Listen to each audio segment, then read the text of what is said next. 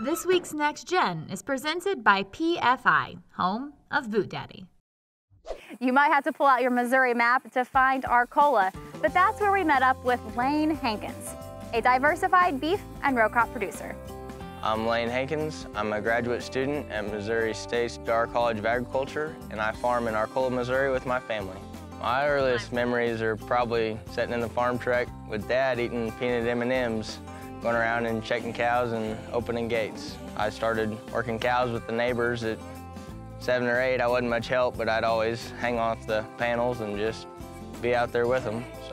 So today we run a cow-calf operation, and we farm corn and soybeans as well.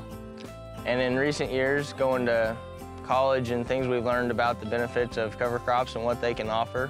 And so we've also started growing cover crops after our corn to provide an additional forage in some of the off months. While Lane might have played a small role on the farm as a child, his responsibilities have grown significantly over the years. This December, when he graduates with a master's degree in agricultural science, he plans on returning to the farm while also holding a full-time job as a seed salesman. What do you do with this corn we're seeing here once harvested? The majority of it we're taking straight to the bin, but then some of it we're also taking to our local elevator, and they grind it into feed where we feed that to our steers that we background. So let's kind of look at what type of corn we're looking at this year. Well, I guess I'd just say corn's corn, but I mean, here's a representable, a good ear, but then we also we've got the small ears there. They just didn't fill out. Not very uniform size and shape this year. Yes, we'd like to see twice as big as what we got. But this is what we had to work with, so we're gonna harvest it anyway. The hot, dry summer has impacted most farmers in southwest Missouri, including Lane and his family. The stalks are weak, and actually what you see there is wind damage. The tops have blown out of the stalks. But a good corn harvest, we wouldn't be able to see where we were going. The corn would be above the combine.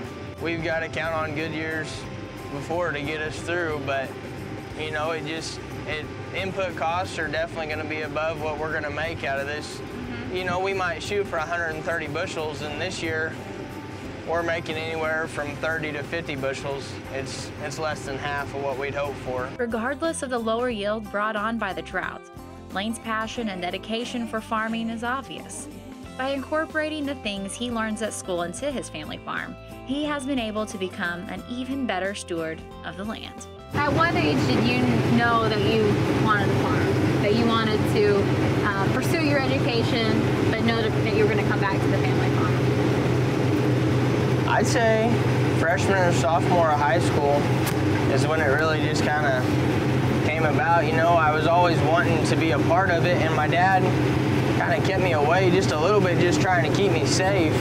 But I think he finally gave in and saw that I was going to be out here one way or the other. So he decided I was old enough, and I really started taking a role in the operation rather than just being there. Lane's just one of the many young people coming back to the family farm, pursuing a career in agriculture, and applying what they've learned in the classroom to both.